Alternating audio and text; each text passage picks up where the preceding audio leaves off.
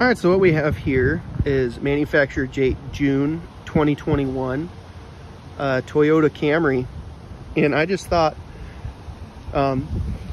poor mother-in-law got in an accident in her 4Runner. Wasn't her fault. Another person ran a red light, and she got this as a rental. And I just test drove it. It drives really, really nice. Look at the color and the styling. I think about the 90s and 2000s Camrys and how completely generic that they are. And then I jump into this thing and I'm like, man, wow. And I've made an imprint on my in-laws, because that's my father-in-law's truck and that's my brother-in-law's car. But anyway, so yeah, what we got here, like I said, manufactured date June 2021. I don't know for sure when the cutoff is, but I'm gonna guess that's a 2022 Toyota Camry, and it's a rental, so it's not going to be the most illustrious model, I wouldn't guess. But just the size of it, and the just look, we'll pop in here and just kind of look here. But I mean, look at the styling, the seat. Look at how well these are just put together. Just the interior in general. You know, I know Scotty gives some crap to this if you watch any of his videos about screens that come up, but it really doesn't come up too high. Obviously no sunroof, like I said. It's not gonna be the most loaded model. So much space, and she's got stuff back here. But this is just a beautiful car. Look, and it just looks, you think about aerodynamics, it just looks sporty. And it's just, you just think about how far Toyotas have come. And you guys are gonna love this. We'll go on a test drive here. We got, look at this. Talking about a 2022, boom, key, baby. Has a key, tried and true. Not gonna have a problem with anything with that. So, and I'll put my seatbelt on right quick. Don't mind me here.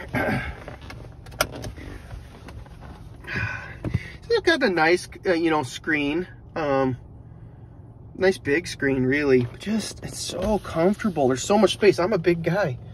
And the seat is not all the way back. Look at all this space. There, I'll zoom back. There we go. Look at all this space, though. Like, it's so comfortable. And I just love even how the dash, leather stitch, integrated.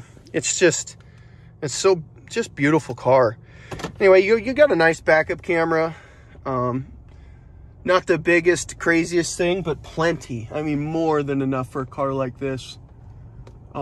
Just making sure nobody's around me. We'll go on a little test drive here. And, well, we'll just kind of stomp on it right now and just kind of see what she does. It has paddle shifters. You know what? Yeah, we'll do paddle shifting. Let's go. Peeled out a little.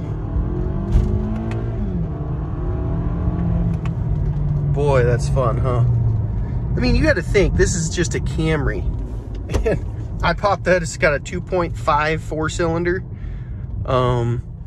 And, you know, just, I think it's such a good, oh, look at that. Look at that right there. Can't get, look, there's an old Camry. That's the one I was talking about. Look, you got a car like that. And then you think about where technology has come and, you know, what I'm driving here. It's a beautiful car. It's so slick. I'll sit back so you can get a good eyes view here. And I won't go on any like length of a test drive, but man, this thing's just so, and it just hugs the road as you corner. Oh man, so nice. Yeah. I'm just be quiet just for a second. You hear that. How quiet this rides, so comfortable. Now obviously it's somewhat of a brand new vehicle, and I have older vehicles, but I've been an advocate for Toyota. Some of the newest stuff I'm gonna be honest, I'm not completely on board with, you know, putting turboed 4-cylinders into the Tacomas coming and putting the turboed V6 into their big bad Tundras. You know, I don't think. Now, obviously, everybody's going that route. Pretty much every manufacturer, and certainly Toyota and Honda are probably going to be the best. Typically, they are. But I personally would rather buy a 2022 Tundra or 2021, which I think it was the 22s. It was the last year of the 5.7, but whatever's the last year of the 5.7 I-Force, just tried and true, you know, normally aspirated, no turbo BS. It's just not, it's not worth it. And the gas mileage, EPA crap, it's all not nonsense. Okay. It's just not, it's not, you know, these turboed cars, you get into them at all, and guess what they do? They suck down the gas. So, I mean, it's all relative. It's all relative. It's just, it's silly to me to just make a smaller engine and pound more effort out of it. I think that when you talk about reliability, obviously that's going to be compromised. But yeah, I'm just coming, essentially went around the block.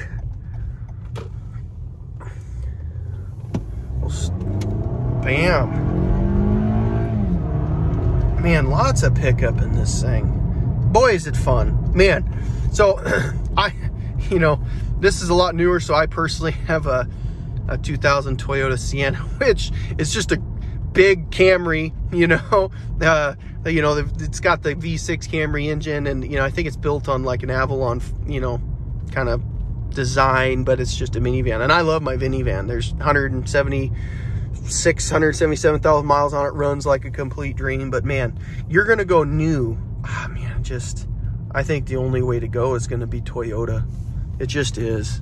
Man, I know Honda's, I think, a strong second place, but this thing is just, man, it's nice. It doesn't shake. And obviously I've been driving it hard for fun. And my mother-in-law did too. She's like, it's so zippy. She's zipping around everywhere. And it'll obviously get a lot better than 20 miles per gallon. But let's pop out here, and we'll pop the hood and get a look at the engine while it's running.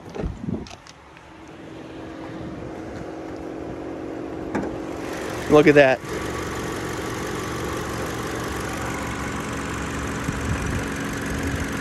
That is just, man, what a great sounding engine. Just purring away. It's so beautiful. It really is. I already know that this engine's gonna last forever. But again, I mean, think of where the Camrys, we just passed that old one, where they were to where they are now. Look at the styling. Look how this just flows smooth. That is a gorgeous car. A base model Camry. Literally feels like a sport car. That thing is fun. It is a fun car to drive. Now, obviously, I have a bunch of kids, and it's not ideal for me to have a sedan when I have a family of 7, but what a beautiful, beautiful, fun experience. And again, Toyota, even though there's some things I disagree with their newest vehicles, they still get a ton right, man. That is a sweet, sweet, sweet car. Anyway, I just thought it would be fun to give a review. I think just 10 out of 10 experience for, you know, a base model newer car. I've driven several, and this thing's just a lot of fun. It's a hoot to drive. So if anyone wants to buy one of these cars, I do not think it's a bad idea. Sorry for the wind noise. I think that you'll be extremely happy.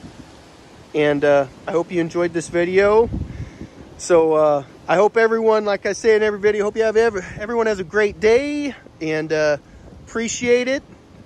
And yeah, Toyota's still doing lots of things right, guys.